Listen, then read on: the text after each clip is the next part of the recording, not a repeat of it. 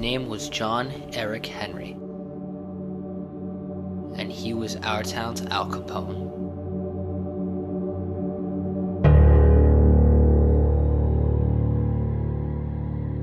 He was a quiet man, probably triggered by his mother's incident. She was walking to her car from work one night, and one of the janitors followed her.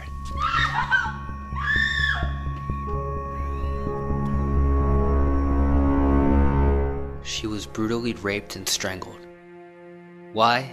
No one knows. But it set something off in John. It's fair to point out that John's family had been allegedly involved in organized crime since his great-great-grandfather in the 1930s.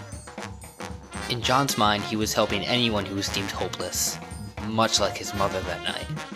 Helps he was bringing the money to.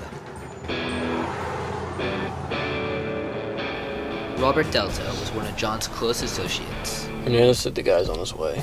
He wearing a blue polo. Nicky V was also John's associate, and probably closest friend. He's on his way. Blue polo. Apparently, the guy wearing a blue polo kept grabbing this Hernandez girlfriend's ass. Hernandez didn't like this. However, John and his crew hadn't toyed with the idea of killing anyone. Until now. I didn't rape her, John!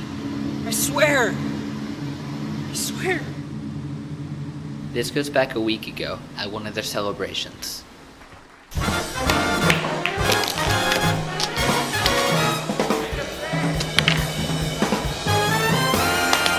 Hey, check it out. It's little Tommy Carlo. Speechless. You know my great-grandma was Elizabeth Taylor. Alright, Nick, we'll cut out with the stories, okay? Let me know when the battery's gonna die on this guy.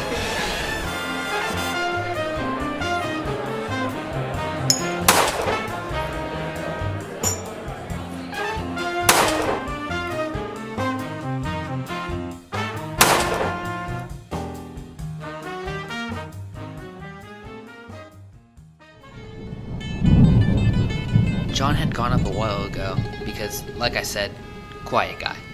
John's sister Carly had just gotten home, and Nicky and Robert were just finishing up. Hey, sticking around? Yeah, I'm just gonna clean up quick. Alright, I'll meet you up there. Hey, Nicky. What?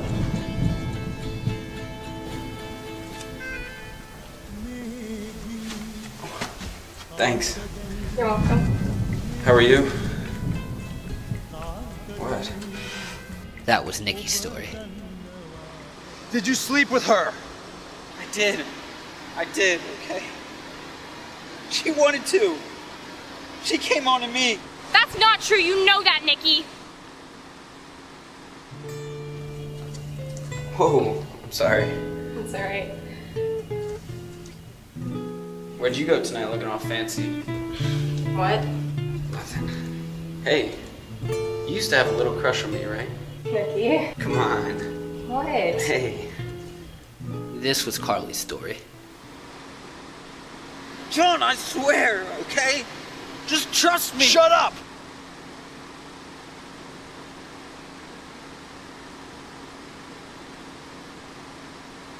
Listen, I know what we did was wrong, okay? And I would probably never do it again. Probably? Never. I would never do it again. Okay? John, I know I had too much to drink that night. But she wanted it too. She came on to me. No, Nicky! You ripped my dress. What the hell, Nicky? What? Everything that's happened. My mother. I know. And now my sister. No, John, no! I didn't do it. Now, how do I know all of this? One, most of this was common knowledge in our town. But this night, well, I was there. I was walking home from a friend's house when all this started going down. I can't believe you did this. You were like family. But now you betrayed mine.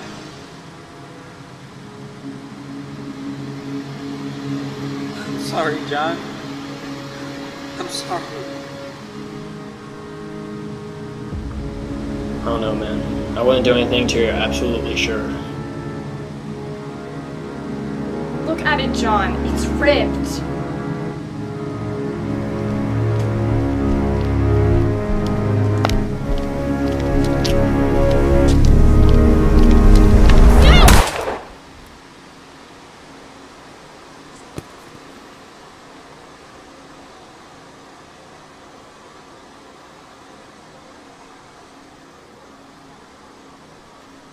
What happened between Nikki V and Carly is still unknown to this day. But the only people who know about this night is John, Robert, Carly, and me.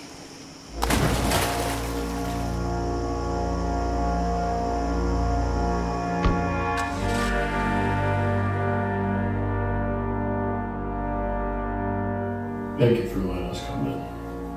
As we continue to investigate the disappearance of Nicholas Ventrino, we received a phone call from your mother shortly after he reportedly went missing. And she said she heard what sounded to be a gunshot near the backwoods of your house. Yeah, and she also said you were walking home that night as well. So what we want to know is, did you happen to hear or see anything the night he went missing?